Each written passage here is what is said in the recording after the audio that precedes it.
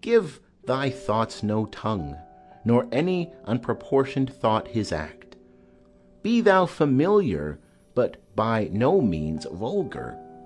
Those friends thou hast, and their adoption tried, grapple them unto thy soul with hoops of steel, but do not dull thy palm with entertainment of each new-hatched, unfledged comrade. Beware of entrance to a quarrel, but, being in, bear't that the opposed may beware of thee. Give every man thine ear, but few thy voice. Take each man censure, but reserve thy judgment.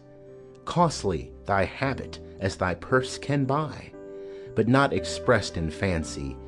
Rich, not gaudy, for the apparel oft proclaims the man. And they in France of the best rank and station are most select and generous chief in that.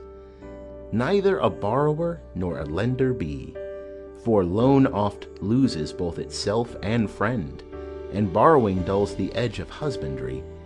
This above all, to thine own self be true, and it must follow as the night the day. Thou canst not then be false to any man. Farewell, my blessing season this.